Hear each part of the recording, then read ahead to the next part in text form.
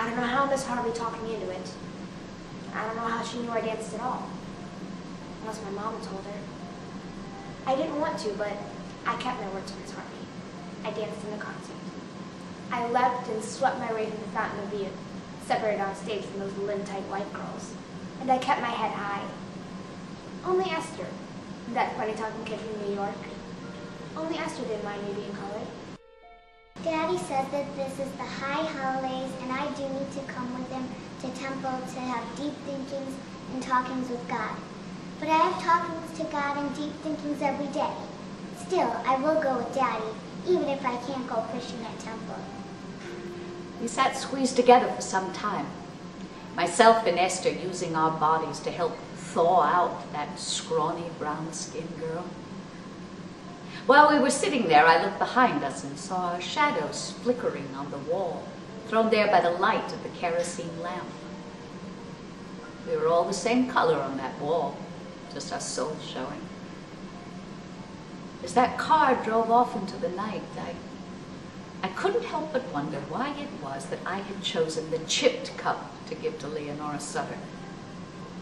I felt ashamed.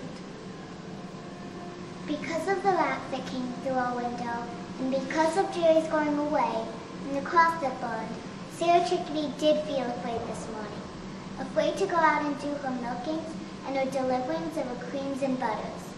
I did come with her to help her not be so afraid, but because I did not have my friend Jerry, I did have to tell my feet every time to make one step and one step more. My feet did feel so lonely. I could have saved that kid. I saw it too, the train tearing along the tracks, but I didn't run like that colored girl did. I didn't try. Something was keeping me in my place. I went and put that colored girl in the paper. Call her a hero just because she saved some kid from getting hit by a train. A Jew kid.